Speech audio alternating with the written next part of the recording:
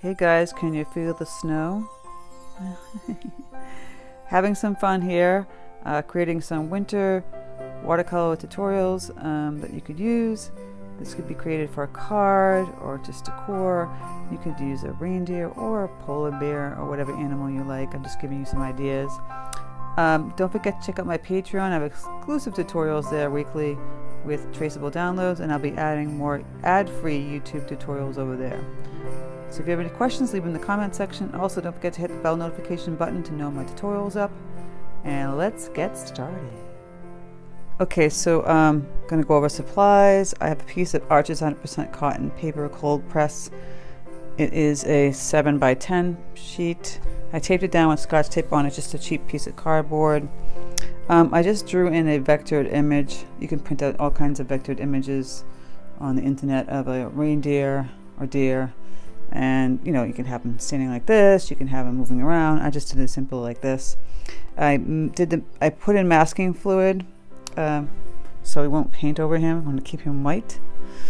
And I'm gonna go over the colors I use in my water jars, my paintbrushes. I have my palette here, and I'm going to start with just using just a cheap flat wash brush.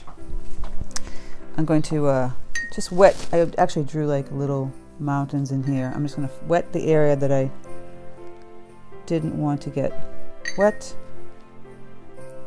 I mean, excuse me, wet the areas I wanted to get wet. So I'm just wetting the top, you know, getting it nice and damp. And I'm going to mix in some color to flush in there. And that's why we kept this young guy from getting wet. I mean, getting paint on. So just take whatever big brush you have. I'll have this Princeton Neptune number 12. I have some Prussian blue here. It's a really nice deep blue. I'm going to add a little bit of black to that, or I can add some quinachradone magenta. And we're just going to flush in some color. I don't want it too bright, too dark. I want to throw in a little more black, get a little grayer. Whatever blue you want. I'm going to get a lot of water on here because I'm going to make it pretty light. It's just going to go across this whole area that we already wet. And add a little green to that. Just the area that we painted with the water. Just going to flush in this color.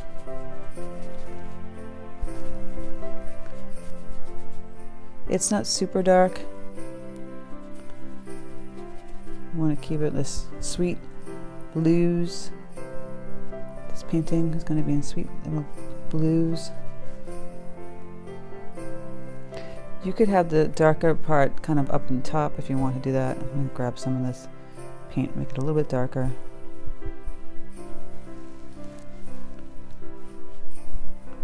Maybe down in the bottom a little bit. Not too much though.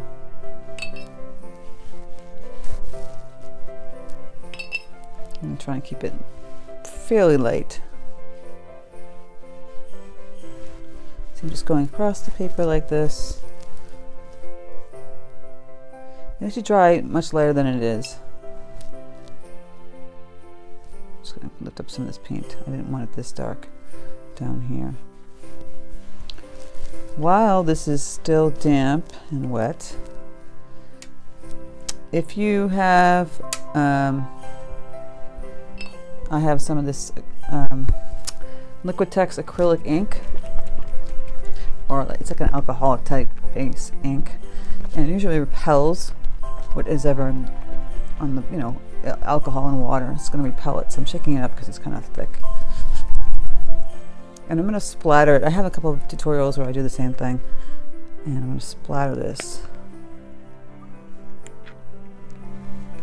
I'm going to take, the bigger the brush, the wider the splatter. So I'm going to probably use the same brush I just used. Clear it off. Go in and dip in some of this paint, and I'll just take another brush and I'll just tap it I don't want too much paint. See how pretty those splatters are? It has this like glowy effect because of the alcohol.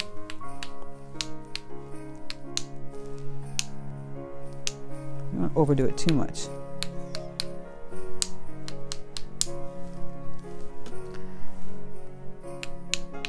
And I have the link to this particular paint in my description box.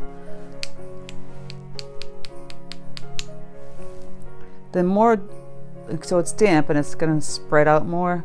When it's less damp, it will spread out less. You know, you see? But the effect is kind of cool.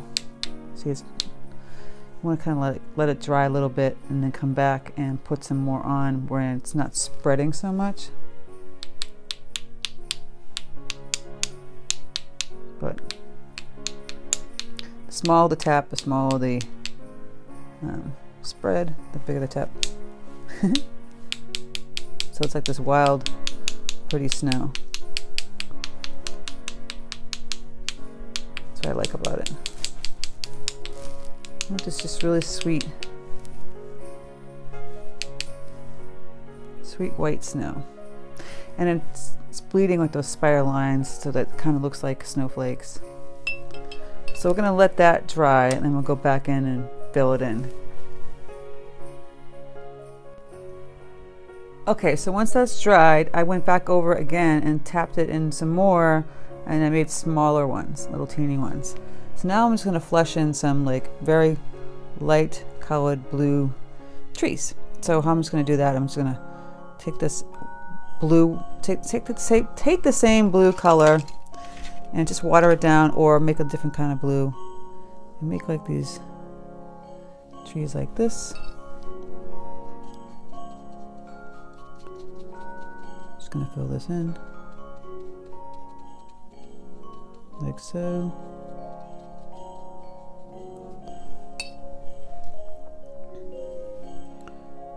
Gonna have like background right here.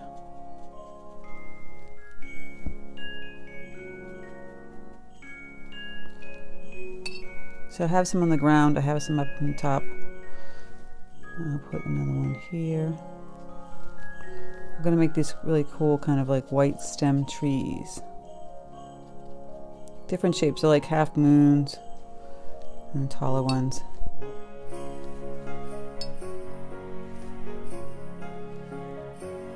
Just like that.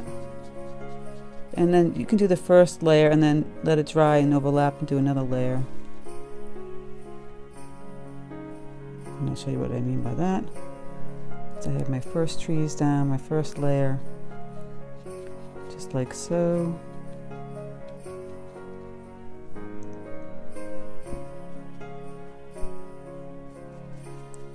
That's why we have to masking fluid the reindeer so we can paint everything around him without getting him all disturbed.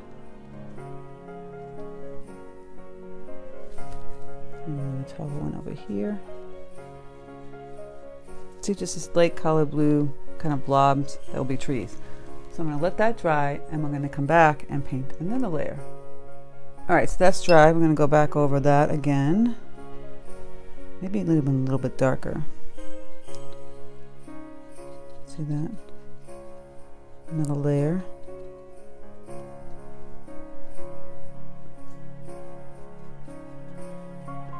Just like so. Put a small one here. And the one over here.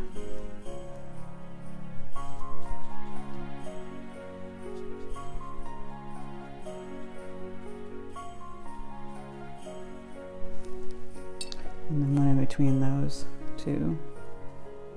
Put a small one. Maybe a touch darker.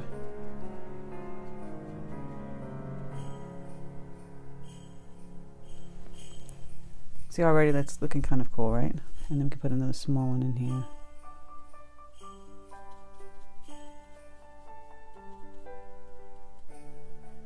Right on top of that. Okay, from here we can paint some this foreground area because, you know, obviously if you want to keep him white, you're gonna have to paint that a color. So again, we're gonna get blue, fairly light, and make it a slight different color blue. I'm gonna add a little quinachradone magenta just to change it up a bit. I'm gonna make it too purple. I'll water that down.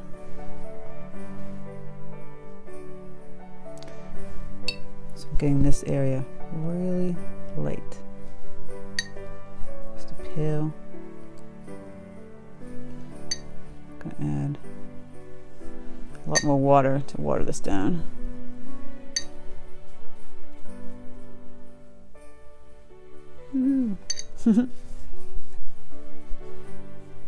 I didn't hit this part yet because I didn't want to bleed. So just fill this in. The nice pale blue color.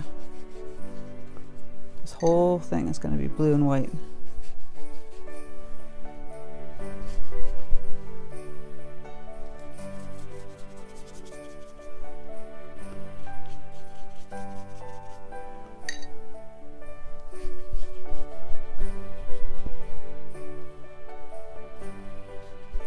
Alright, we'll fill that in. While that's drying, we have to wait till all these trees dry. We're going to put in this color here, to be on the pale color, or you can leave it white if you wanted to, but I'm going to fill it with color. Now I'm going to go in and add a slightly darker tone to this mound here.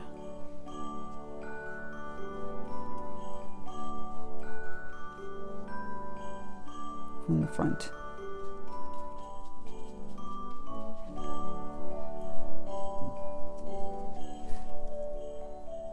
Again here.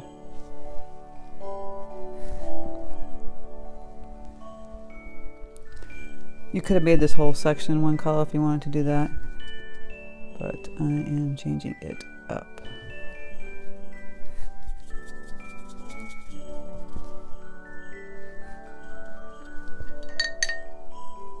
Just fill it all in. You know, make your mountains a little different shape. However you want to do it. It doesn't seem to be standing out from the front one. You can go back in, color in another layer. Make it a little darker.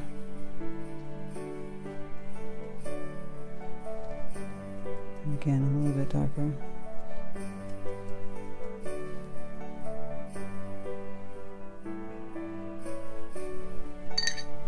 Not too much though. I feel like that's getting a little too dark. When it's slightly darker.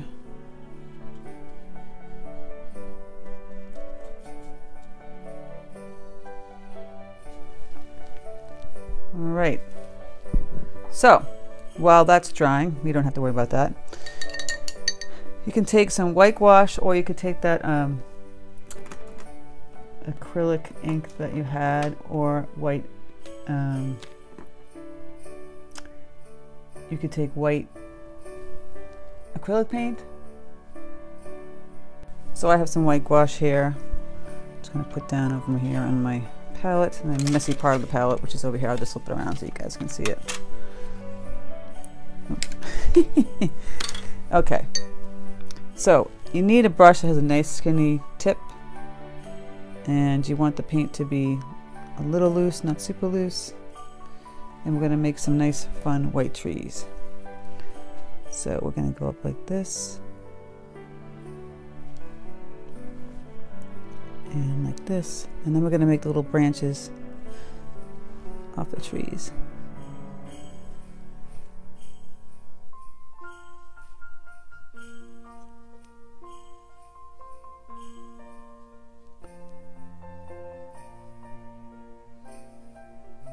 Just like that. We can zoom in a little bit so you can see. So again, take the white gouache, make the tree, you can have it like bending going like this, and out like this, and then you take the branches and you kind of form it to the shape of that blue circle that we made. Now, if you don't have white gouache, you could probably use a gel pen. The less water you use in the gouache, the more it's going to show up. Some of that was kind of bleeding and not showing up as dark, as nice and white as I wanted it to, so I just went back over it. So you're going to do that with all the trees. You see that? All the trees are going to be white, just like I showed you in the first two. I'm going to go in and fill in all those little mounds with the gouache, or if you have gel pen, or if you have acrylic ink, if you have a gel pen. I think I said that already. Probably be a little faster. So I'm going to fill in all those trees and then I'm going to come back. Okay, so I did all my trees. At this point, go back with your blue paint, and you can add in some darker patterns in your snow areas, like here. You could put in some dots, some stripes, snowflakes, with little teeny snowflakes. You want to do that? Putting some pattern in there. Just making these little crisscrosses. You don't have to do that. You could have done some stripes. See, I'm going like this stripe going across up here. Just changing it up a little bit different. Right, and the bottom one, if you want to give like a little shadow of the reindeer, you don't have to do that. I'm just doing that because I felt like it, or I might just wash it out. I don't know. Play around with it.